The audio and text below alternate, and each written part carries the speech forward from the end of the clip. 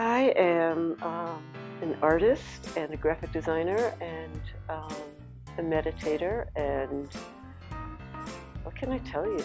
This is what I do.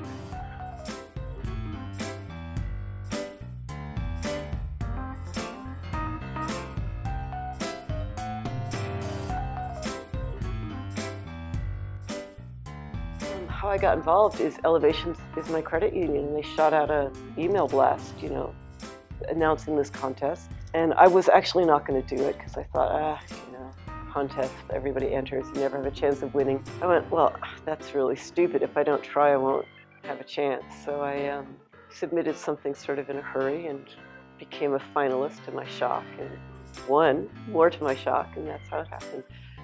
It is a 6-foot by 25.5-foot mural painted on beetle-killed boards, and it's got 3 sports figures, a biker, a skier, a rock climber, that are quite large and vibrant, Pearl Street Mall, music, and a whole lot of color.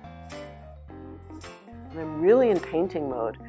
I'm like looking, and it's all visual. It's only visual. I don't think anything. It's like this, like if I have to translate it, and I'm not using words, it's visual. It's like, oh, that's wrong. This has to go here. That's the wrong color. Fix this, do that. So I'm looking and just there's no words running in my brain. It's actually a great form of meditation.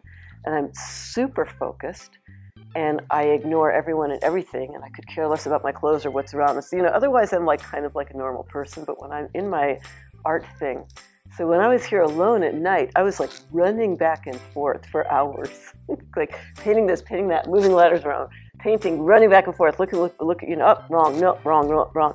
And then what I do is I get really anal, and I have to kick myself out because I'll be like changing things to the point where none of it looks right after a certain point. And I'll be like, oh my God, that's not right. Oh my God, no, it's like, just go home and go to sleep and look at it tomorrow, Peggy, or look at it in 2 days, because it probably is right, but I've gotten so crazy, minutely precise about it that I can't even see it anymore.